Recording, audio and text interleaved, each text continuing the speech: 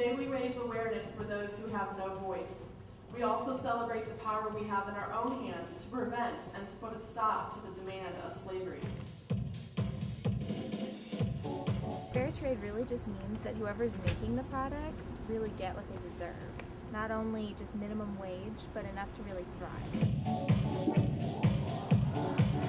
So Monica teamed up with Mustard Seed and got all of the fabrics for us, and our assignment was to design a garment with these fair trade fabrics, which there was only like a limited amount of, and make it fashion forward and wearable.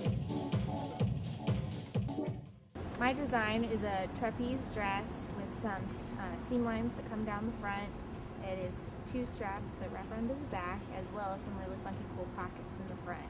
And my intent in my design is to really portray confidence, because when someone is sold as in human trafficking, that's what's taken from them, their confidence.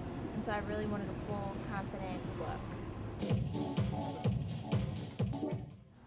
For me, I've always been really into like recycling garments. Like, one of my favorite ways to design is to take something that's already been made and then turn it into something completely different and even more fabulous than it already was. That's one of my favorite ways to design. So when you throw in fair trade, it like definitely opens your eyes to a new perspective, and you start to think about, you know, exploitation, and you just kind of want to do like more green things and like kind of help them out, because, you know, that is a huge deal in the fashion industry especially. So you kind of just start to think more about that and look for more fair trade things in the end.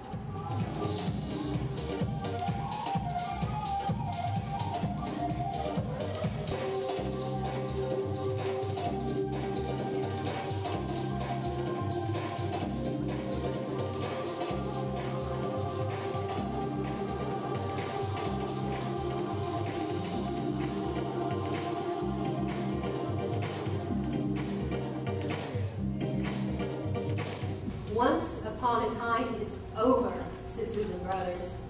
Together, we're going to change the world.